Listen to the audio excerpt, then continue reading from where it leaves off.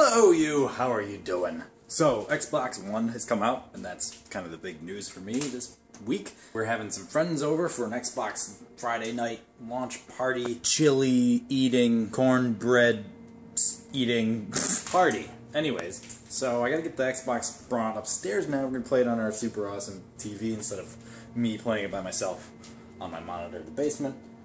And yeah, so we're gonna have a little party. It's gonna be fun. Okay, so some friends got here, and I have to show you this because this is like the most amazing thing ever. Well, first of all, baby, most amazing thing ever. We put this little controller in his hand. It was pretty funny. Anyways, next most amazing thing, and you might have already seen it, is this. No, talking to the vlog, because I started a vlog today for once. I'll talk to you if you want. I always talk to myself. Anyways, what in the world are you seeing this? Amazing person made these cookies for our party. And they are, I'm getting in the light, but it's like the most amazing thing I've ever seen. Ever. I don't even know if you can hear me, but I think you can. Look at this. There's gradient on the text frosting. It's ridiculous. Twitch. The Forza car, I don't remember, McLaren something. Hi, James. Hi. Xbox logo, John Wall Games logo, another Twitch. Why is the light doing this? I gotta move. Quiet ghosts. Look at this, Twitch cookie. You-friendly shirt cookie. YouTube cookie. Forza cookie. I just want to keep looking at them because they're so amazing, and I'm hoping that no one eats them, so that we can laminate them and save them forever. Hey!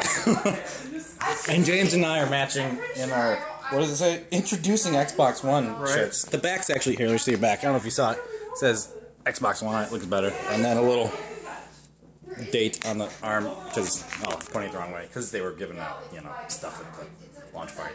Anyways, we're gonna eat some cheese and have some chili and play some games. And hopefully no one breaks the neck playing Connect stuff. No! No eating the cookies. Put it back. Put it back. Hey. They're eating my beautiful cookies. Oh, you monster. Monster. We're playing Forza, and it is beautiful. And we've only played like 3 seconds. And James won his first race. But I think there's like, it helped him out a little bit. I'm just really that good. You are the Stig. Oh, why didn't you wear your Stig shirt to the game? I'm just lying. Because it's like the beginner track. Okay. Oh, don't break the phone.